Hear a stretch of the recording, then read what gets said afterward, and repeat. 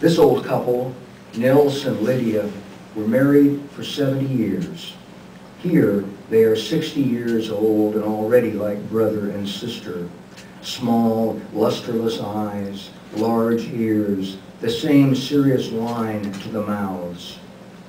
After those years spent together, sharing the weather of sex, the sour milk of lost children, barns burning, grasshoppers, fevers, and silence, they were beginning to share their hard looks.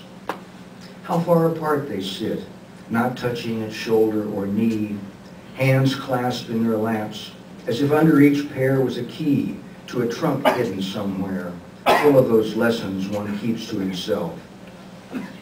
They had probably risen at daybreak and dressed by the stove, Lydia wearing black wool with a collar of lace, Nils his worn suit.